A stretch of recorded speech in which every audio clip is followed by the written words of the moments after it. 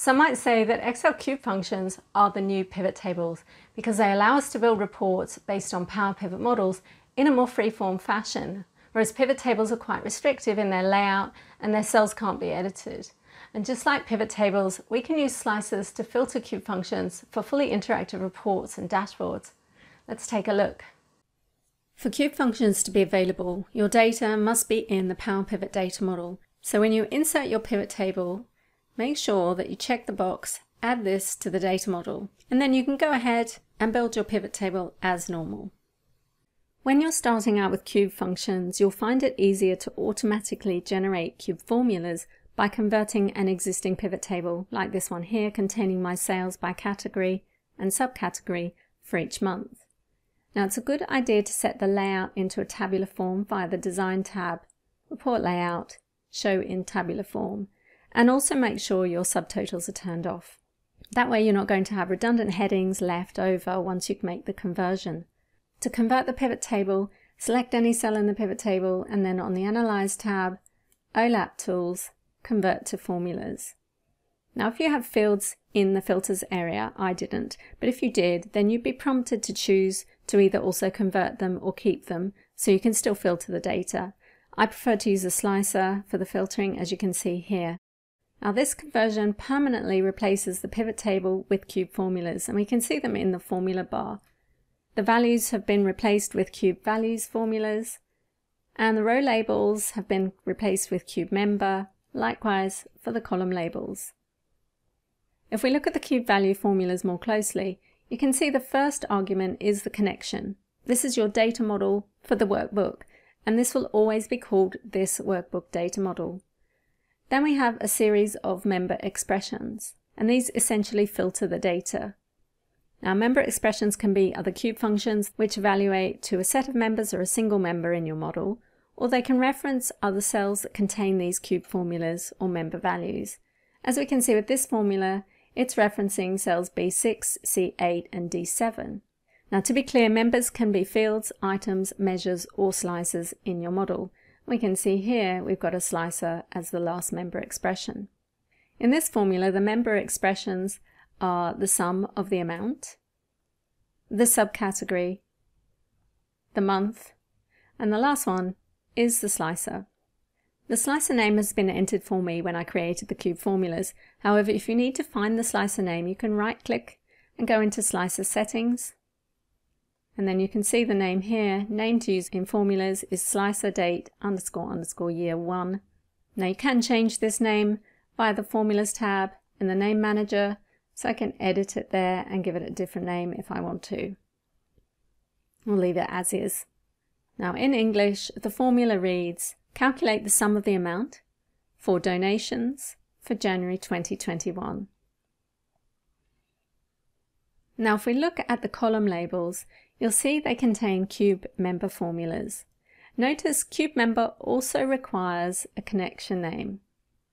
And then it references the categories table to get the category charity, and then the data table for the subcategory, which is donation.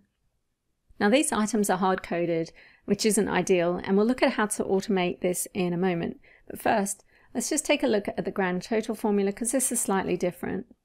Again, it has the connection and then the member expression. But notice here, instead of hard-coded category names, we have all, which essentially says to include all of the categories in this CUBEMEMBER. The optional caption has been completed as grand total, so you can change it to something else if you wanted to. Now that we've converted our pivot table to cube formulas, we can cut and paste them to other locations in the workbook, just keeping in mind the cells that they reference.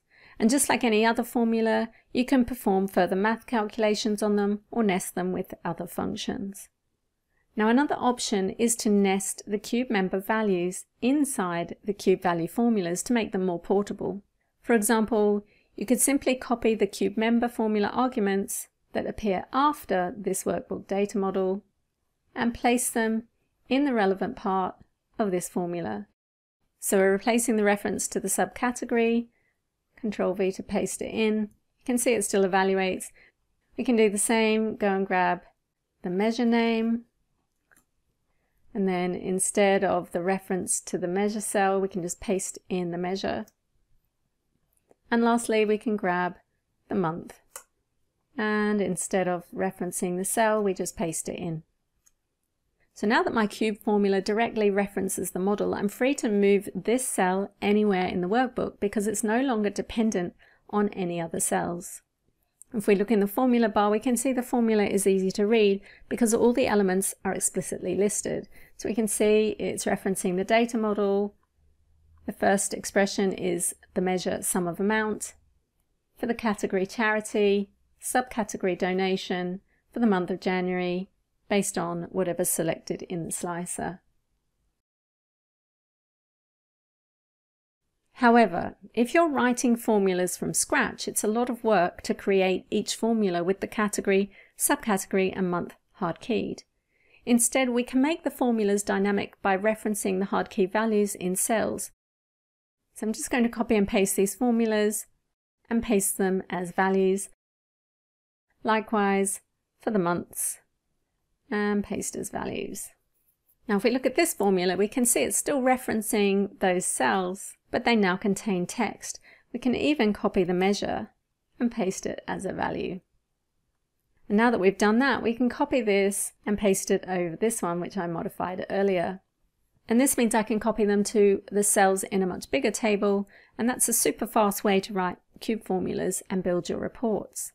And I can still use the slicer to filter the data accordingly. Now this technique is okay for simple models like the one I have here. However, if you're working with models that have these items listed in multiple tables, then it's better to fully qualify the row and column labels to avoid ambiguous results. To do that, instead of just referencing the subcategory donation, we can qualify it by referencing the data table and the subcategory, and then we need a dot and an open square bracket, double quotes, and to concatenate it to the cell reference. And then after the cell reference, we need to concatenate another square bracket, so that when we evaluate this part of the formula with the F9 key, just to have a sneak peek, you can see it evaluates to donation. So undo that. Press enter, you can see it's still working. Let's do the same for the reference to the month. So again, we want the data table and then the month, and then we need a dot and then a square bracket, double quotes, and then we need to append another square bracket on the end.